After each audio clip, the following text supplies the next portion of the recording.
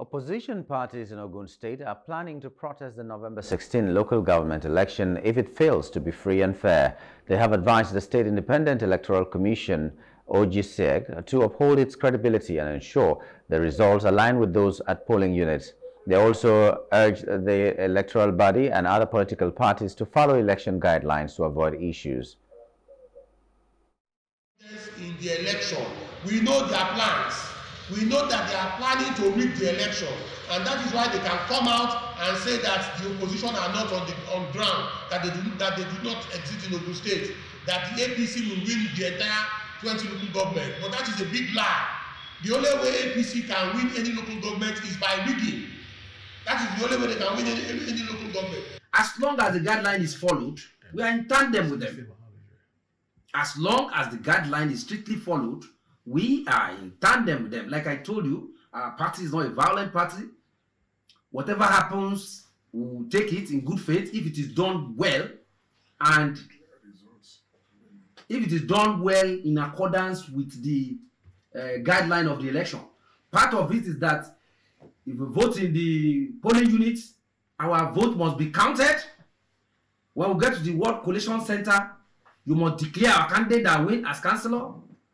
If you go to the designated area for council election collation center in each of the local governments, we must hear who won and who lost. If that is done, no problem. That is in tandem with the guideline that they gave to us. The only thing we will restrict very seriously is when they go out of that guideline.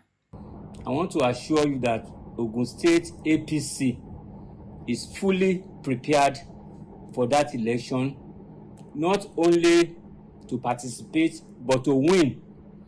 We are not only a political party, we are also the ruling party in Ogun State. We thank God and thank the people of Ogun State for the privilege given to our party to serve the people of Ogun State at the state level, at the local government level. As of today, among the parties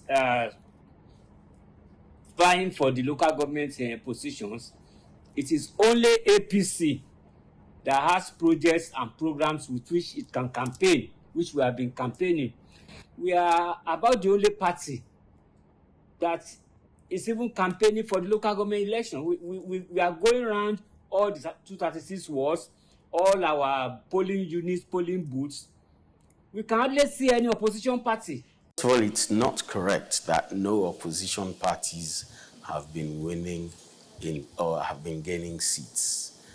My recollection is that in Akwa Ibom, at least one opposition chairmanship candidate won his election. I think the same in Rivers and one or two others. Hello, hope you enjoyed the news. Please do subscribe to our YouTube channel and don't forget to hit the notification button so you get notified about fresh news updates.